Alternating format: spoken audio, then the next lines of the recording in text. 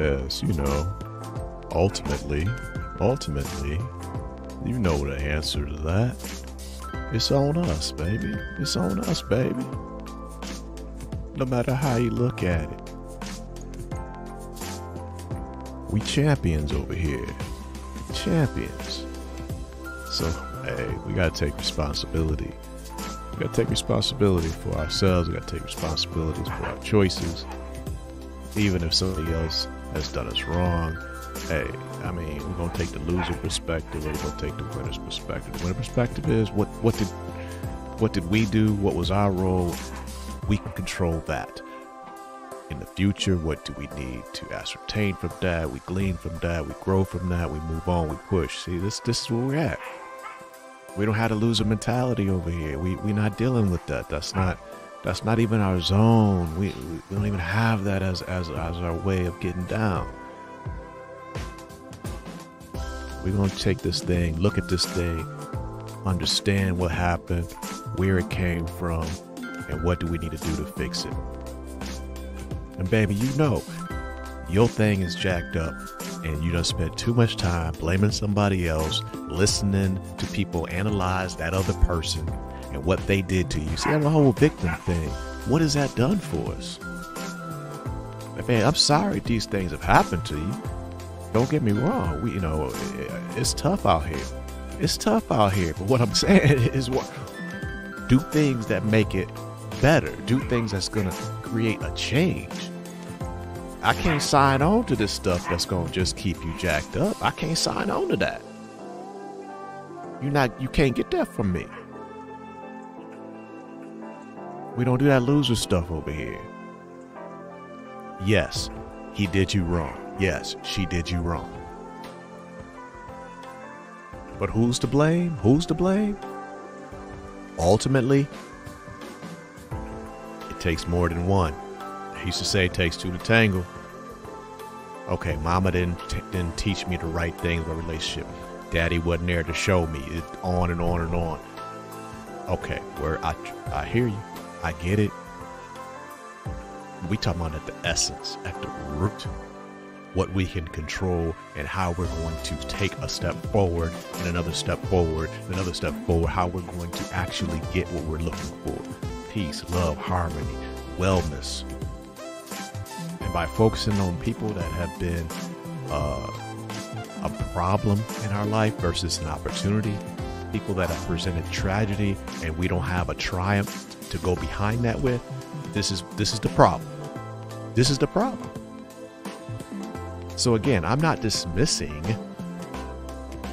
the trauma that people have brought. What I'm talking about is some of them folks, they gone. We don't even talk to them no more. We don't even associate with them no more. But they're an ever-present being, concept, construct in our minds and in our hearts. We gotta let that weight go. That stuff is dragging us, baby. That stuff is dragging us. Man, we got too much ballast. Do you hear me? Too much ballast. Gotta let that stuff go. So we can dissect these things, and hey, we here for a Rhodes German Shepherd. We can deal with, okay, this happened, and then that happened, and okay, it was this person. Okay, and all that is good data to have. But as far as pushing through and taking responsibility, that's a must. It's a must. And I'm talking about the real traumas. When someone maybe violated us in some way, yes, they were wrong. They were wrong. Okay? True. We can't express that enough. Any violation is major problem. Okay? Any abuse, major problem. Okay? So I am not saying that we brought on necessarily the abuse. What I'm saying is, when it comes to our failed love life, the inability for us to now move forward and have a healthy love life, these are still choices of strategies of how to take the necessary steps to rebuild so that we can love again. You have to separate what I'm saying from what you think I'm saying. Because I didn't say that it's our fault that we were abused. I'm talking about our inability to have healthy relationships going forward past the abuse, past the problem, past the trauma. What are we doing to work through that? We have to take responsibility for the steps that we're taking after the jump that we faced. Do you see? That's why I'm not saying what you think I'm saying. I'm talking about why we can't love fully right now today, why we're unable to love fully. And a lot of the time, and you know I'm right, it's because of the crap that we're still carrying from what some other person has done to us that we haven't broken free from, that we're still blaming. And it's causing our current and future love lives to be in peril. And you know I'm right.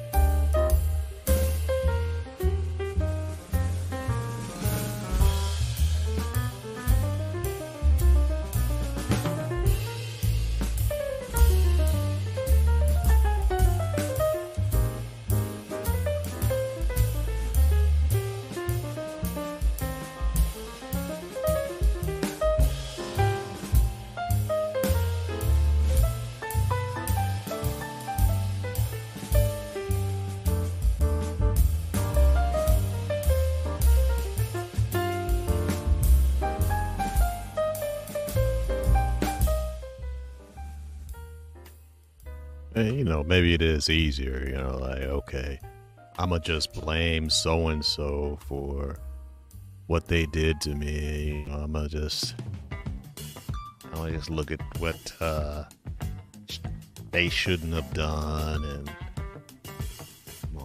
come on. And see, what we do? We bring all of that baggage and we bring it to the next one. And then we bring it to the next one. And then we wonder why things are not right. And then we have the audacity to also not just bring the baggage into the next relationship, but we wonder why the next person is having these responses to us when we react to them. Because we're overreacting, because we really have been triggered by some past junk that they had nothing to do with. We don't have our junk under control. That's what it comes down to. Baby, we being triggered by some stuff from a person that we don't even associate with anymore. That's just out of control. We're out of control. We're being dictated to our own feelings, our own emotions by a person that meant us no good. So who's winning here? We can't have a peaceful, harmonious, free giving relationship with a new person. We can't enjoy that because of some crap from somebody else who meant us no good. Now they've already moved on. They're already continuing to probably jack somebody else up. But meanwhile, they're still jacking us up. They ain't even thinking about us. We thinking about them more than they thinking about us. Well, come on, y'all. Come on, y'all. Think about it. Ain't no way in the world you're going to be out enjoying your life. And I know you did me wrong. And you're going to be enjoying your life. And I'm going to let you have a double, triple, quadruple victory by me not rebuilding and living my life to the fullest. I can't let that happen. And I don't want you to let that happen either. Don't give them that satisfaction. Let them see you balling in a positive way. Let them see you healthy and strong. And I ain't talking about no doggone social media post. And you done concocted a way to make it look like you having a beautiful day and a beautiful this and a great that. And you know you lying. You know that ain't your life. That was one outfit that you had with one sunny day in one location, and you went to snapping for the gram. Come on, yo, come on. And now you're going, but really, see, what's your motivation? I hope he sees this. I hope she sees this. See, who's controlling who? So when I say let them see, I ain't talking about you out staging some stuff to get back at them. I'm talking about truly living your life the way you're supposed to. Let them see by default you doing well. Swell. You dig what I'm saying? Don't stop this fake stuff. Stop these fake photos and 2 seconds of bliss. Live that life. I'm living my best life. No, you're not. You know you hurt. You know we still jacked up over that stuff. That picture didn't change your life. And now that you done posted the picture, now if you don't get the amount of likes that you... So really, it was really targeted at that other dude who we still haven't gotten over, that other woman who we still haven't gotten over, that other bad, jacked up relationship. That's really what we were posting it for, right? But now we got to get the likes. So now if we don't get the likes from the picture, yeah, but I thought we was living our best life. No, once again, we're putting ourselves in a vulnerable situation. Once again, we really are being dictated to. Once again, we are proving that we are not in control of our own emotional state. And that's got to change. Why am I allowing you to dictate my emotional state? This is my life. You got your life. Why am I letting you control my peace? can't, I'm going to just open the door to my house and let you rob me. No, I'm not. Then why am I letting you just have free reign and access to my peace within my spirit, within my emotion, within my life? See, if I wouldn't just, I'm gonna buy all kind of new stuff in my house, but I'm gonna just leave the door open. No, I'm not gonna do that. I'm gonna protect what's valuable. There are thorns around that rose bush. You're gonna protect what's valuable. So what are we doing to protect ourselves from being victimized by our past? No, I know what you're going to do. You're going to be reactionary. You're going to just make sure you don't let it happen again by turning into the Terminator. Now you're just a hardcore so-and-so. It ain't going to happen to me again. See, you covered. That ain't going to have no, how you going to have a happy and loving relationship when really you the Terminator now? Don't nobody want to be Terminator in love, in romance? You don't even want to be that way. Again, we turn into that as a reaction to that other cat. You see what I'm saying? So we still don't allow them to transform who we really are. So we still gave away the power. Why are we giving away the power? You don't want to be no doggone Terminator. I mean, it's cool if you in a music video and you walking across all decked out and strutting, and everybody oohing and ahhing, but you gonna live like that? No, you want to be chilling at the house with your feet up, cool out, in peace, in love, walking in the park like grandma and granddad.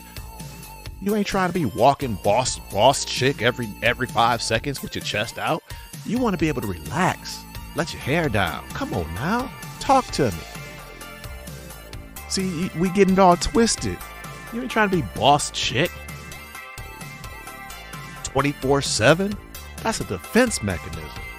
Well, how about first of all, we truly heal from the trauma that is stimulating this "it ain't gonna happen to me"ism. Let's chart this stuff out. What happened? How did it happen? What was my role in it? What do I need to do within myself? Well, I'm working on me. No, you're not. What you're doing is turn into the Terminator. You're just really working on yourself. You'd be in some cave somewhere, meditating or something, trying to get your mind right, trying to get your spirit in trying to get the oneness and direction from God. But you're not doing that. You just turn into a Terminator. Talking about something you working on yourself.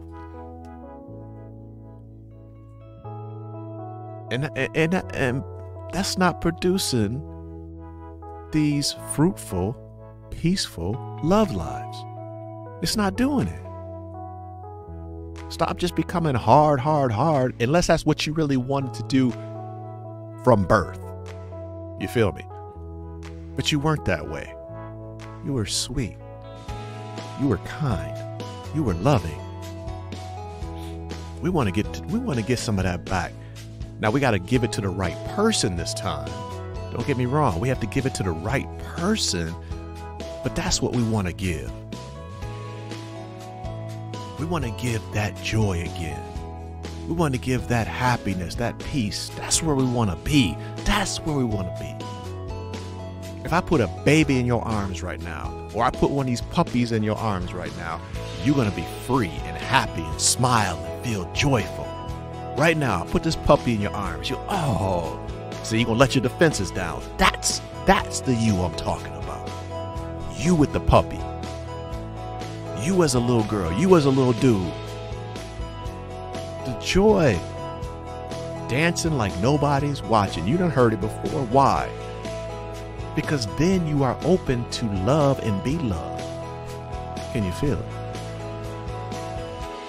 Versus the absence of that because we're protecting ourselves from some dummy over there. Skip him. Skip her. Let's move on by truly healing and getting back to the essence of who we really desire to be, which was not a Terminator, a boss chick, mad at the world. Because when you come to me, I ain't going for it. I'm going to call you on it. You scared. That's what I say to you.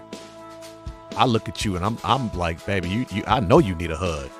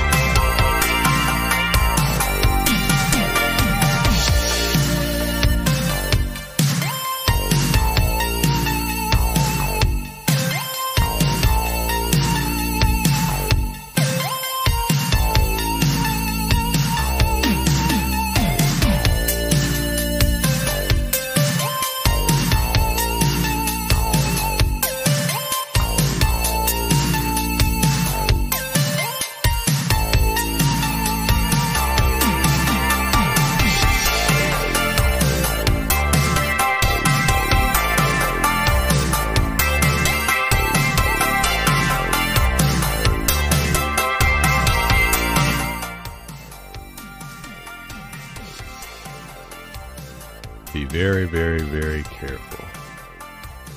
Be very careful of your network of friends, people to whom and which you choose to go through these tough times with. You know, they say misery loves company, but I want you to be well, and I want you to go forward. I want you to prosper. And a lot of your so-called friends may not be the ones that you need to be hanging with through these tough times. If your little peer group is just stroking the flame of your hatred towards them other cats, I'm already telling you that's not working for you. That's just creating the environment where you're becoming that Terminator, quote unquote, but it's not the true healing you need. It's not the true renovation and rejuvenation that we need. So be careful is the one. Be careful of your so-called peer group and network. So if you look around yourself and auntie is just helping you run down the man, and your friends are just helping you run down the man and talk about how bad this is, how bad. Okay, come on now. When has that ever worked? Think about it. Think about it. You just stroking stuff. You're feeding stuff that is not producing the true person you want to be. It's producing this other person. And yeah, it can help you get that, because that's how they got the way they are, where folks don't want to be with them. That's why she ain't got no healthy relationship running her mouth, and you dumb enough to listen to it. Just because she your friend don't mean she know what time it is. She may be giving you the best that she's got, as in Luther Vandross, giving you the best that she's got. That don't mean it's what you need.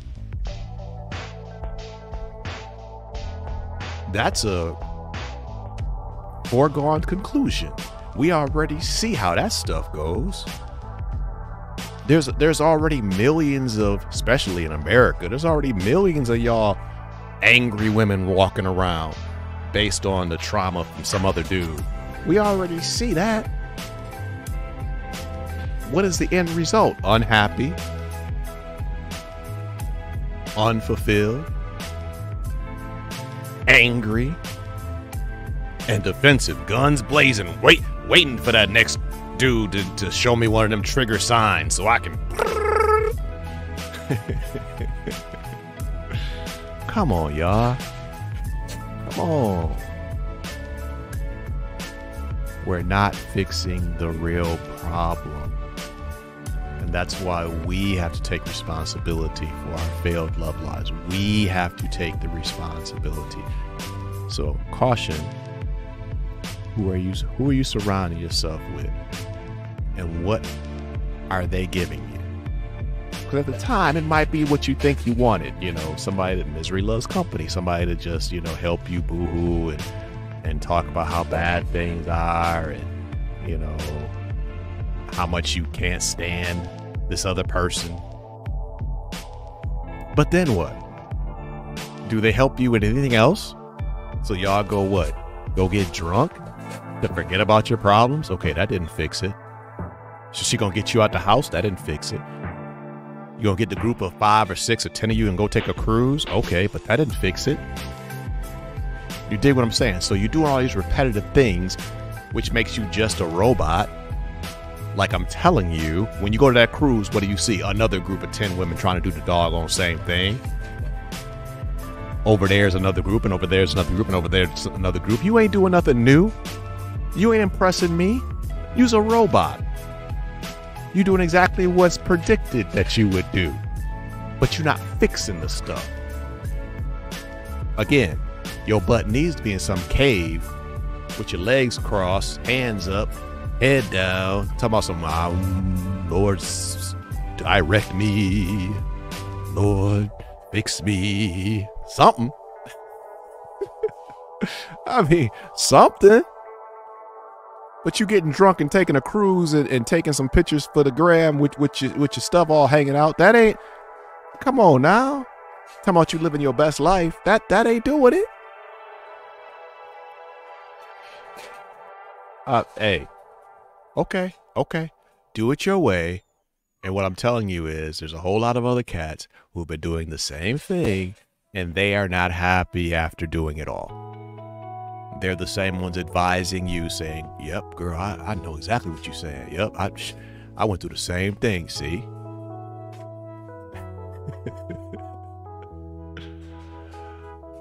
I mean, I want you to find yourself again so that 20 years from now, you're not still dealing with this angry version of yourself. Is that okay? Is that all right? Can we get rid of the angry version of you? Can we do something about the angry version of you? We've got enough anger in the world. We don't need another angry you. Vengeful, spiteful you. I'm mad enough for everybody, okay? So let's get some people that have some joy around them. Let me just be the angry one. Y'all be happy. Smile again, baby. Smile again, baby. You have such a pretty smile. Show the world. Smile again, baby.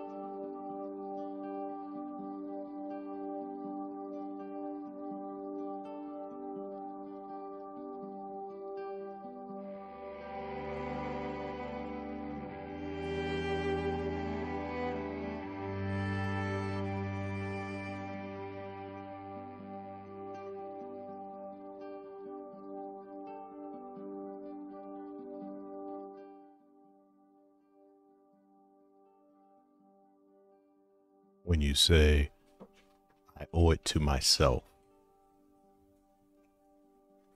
What do you owe yourself? I owe it to myself to be happy.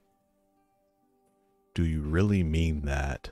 Or do you mean I owe it to myself to protect myself from the possibility of ever being hurt again?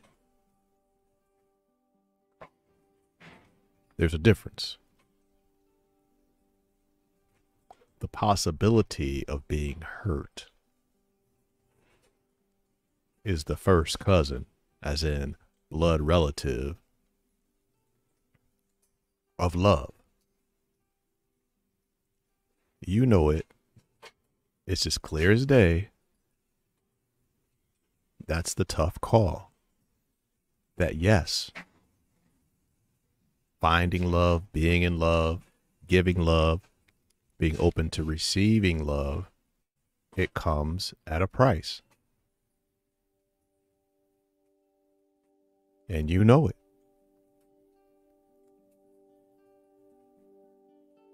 And that price is you and I being vulnerable to the possibility. Our job, obviously, is to do the best we can, to be as wise as we can, to circumvent unnecessary, improper, truly abusive situations.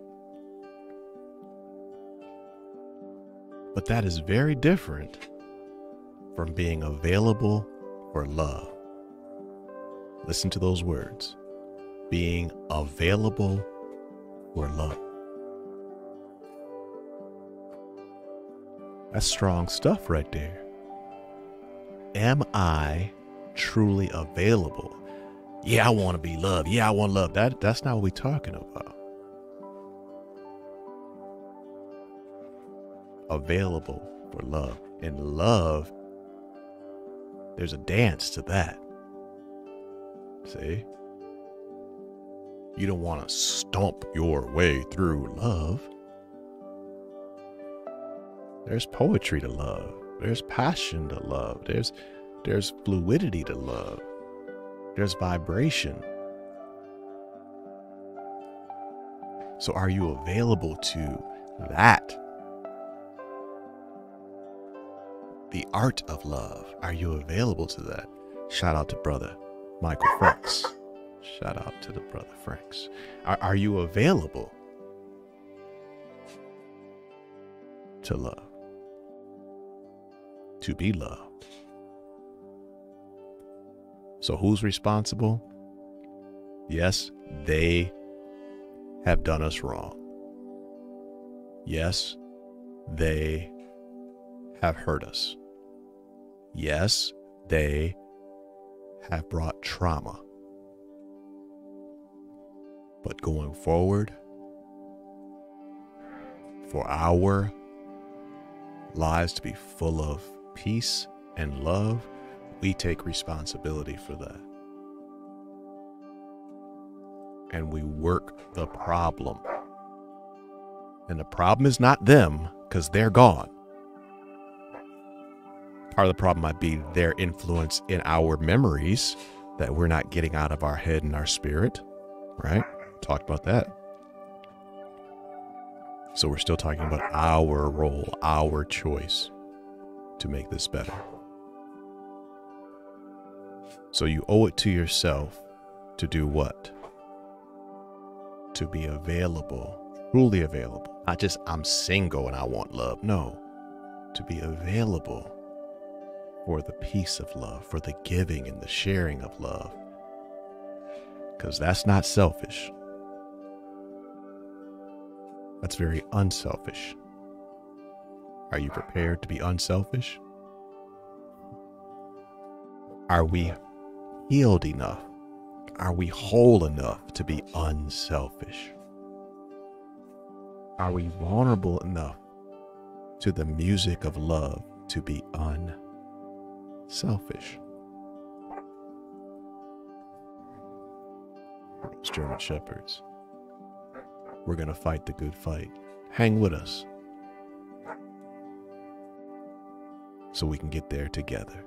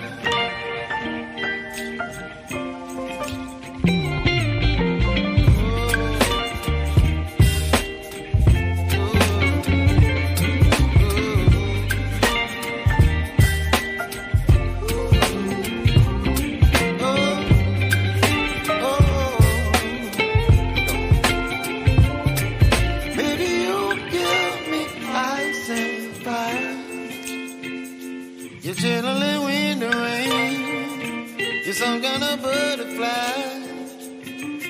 Baby, you give me midnight. You whip up my appetite.